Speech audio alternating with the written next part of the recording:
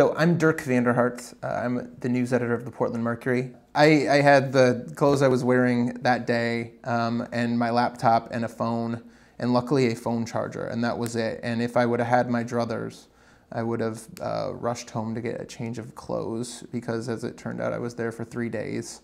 And some toiletries. But there are Walmarts in a lot of small towns around the country that can take care of these things. So the bare bones, I mean, you have a smartphone and a laptop. In a lot of cases, you're pretty good these days as a print journalist. As you can imagine, there was some urgency, so I was speeding.